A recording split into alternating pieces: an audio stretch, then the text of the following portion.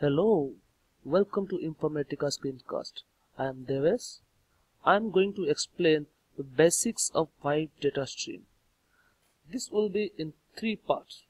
In this video, I'll show how to install VDS on enterprise mode, and then in the second part of the video, I will show how to create VDS service and then how to design data flow using admin console.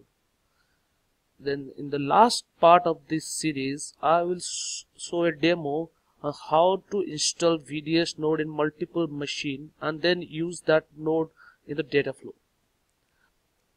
What is VDS?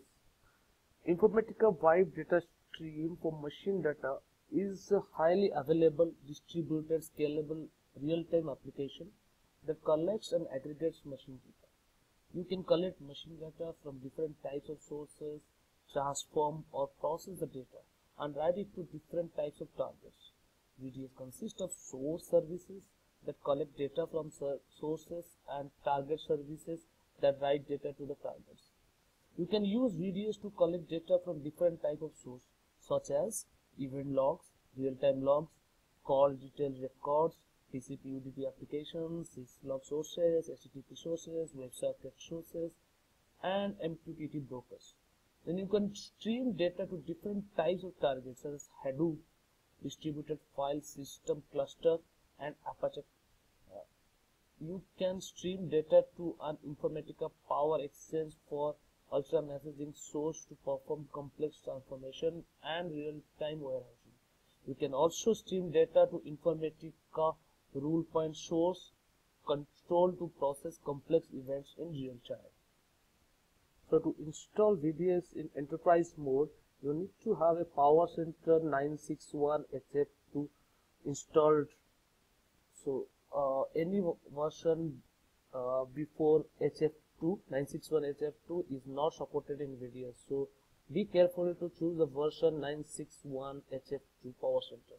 So once you have installed 961 PowerCenter HF2, you need to download VDS installer, and from there you can start install. So let's see how we can do that. So this is my home directory for 961 HF2. So I have installed 961 HF2 in this box, and this is my admin console. So before you install VDS, you need to stop PowerCenter. So for that we have to go to the Tomcat bin, and then we say info service shutdown. This is must. You should shut down PowerCenter before you install VDS. Now you can see we have shut down PowerCenter, so we are good to go for installing VDS. So here I have downloaded VDS installer and unzipped. Once you unzip VDS installer, you will see all this. Then run install.sh.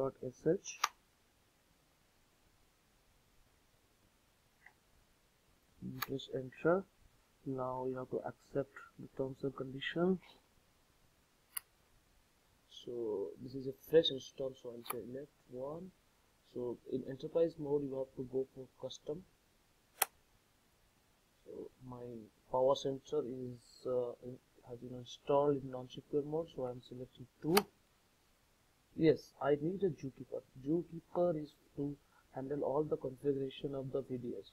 So if you have already a Zookeeper running, then you can say no and give the Zookeeper information, IP and port. But here I am going for other Zookeeper. So I say yes. Then administration component, you should say yes. So I will select VDS components on an existing Informatica platform. So I'll say 2 because I have already PowerCenter 961 HF2 installed, and I'm going to enterprise mode. So VDS data stream node, I said yes. Then I have to mention the PowerCenter installation directory, that is your PowerCenter home directory. So this is my PowerCenter Informatica home directory. So I get this and press enter, then start installing.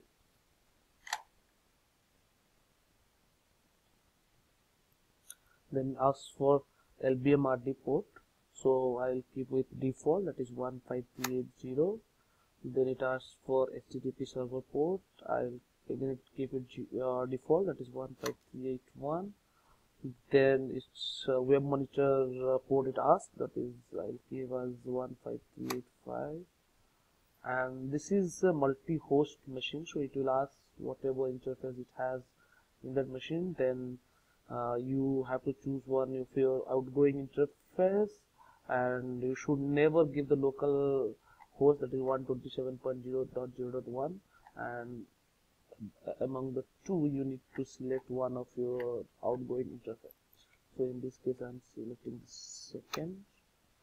And Zookeeper IPN port, so IP of this machine is 10.75.53.191, and port I will give suppose 15393.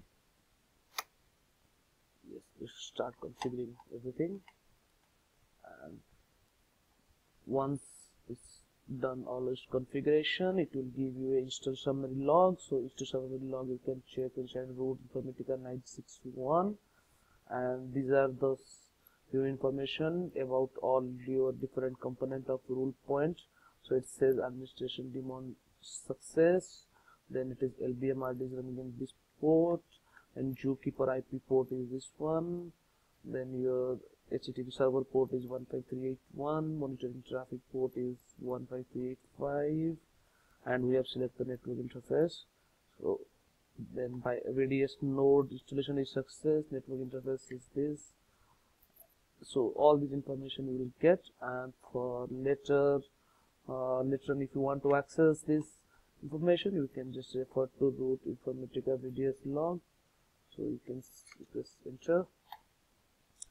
So now you can, if you want, you can open this. You can see exit code 0 everywhere.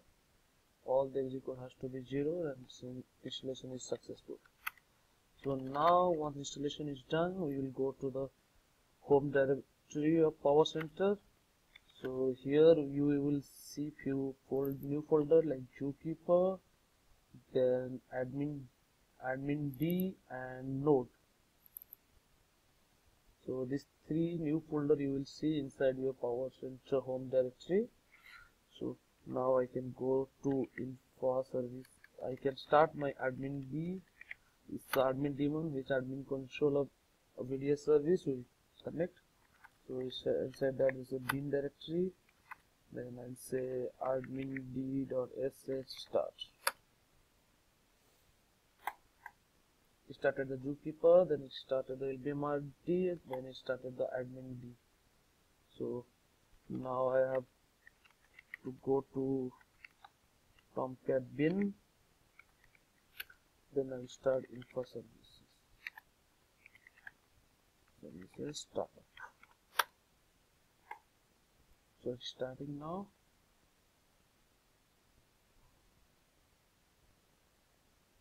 So you can observe here, when we started admin D, it started Zookeeper, LBMRD and admin daemon. And node is like depends upon our design. So when once you the best practice I follow, like I first design my data flow, and as per my source and target I create node.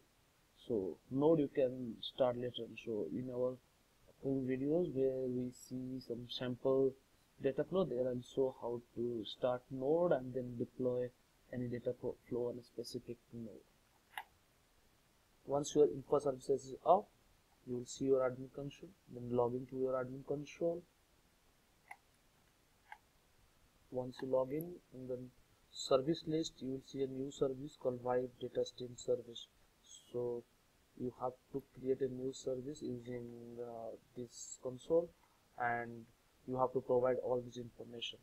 So this will cover in our upcoming video on how to create VDS service using admin console, and then I will show some demo on how to design data flow and how to deploy the data flow on specific node in a single host system. So in our third part of this video, we will see how to install standalone node and multiple machines and use those nodes to deploy our data flow. So thanks for listening. Hope you like this video and it was useful for you. See you in my next video. Thank you. Bye bye.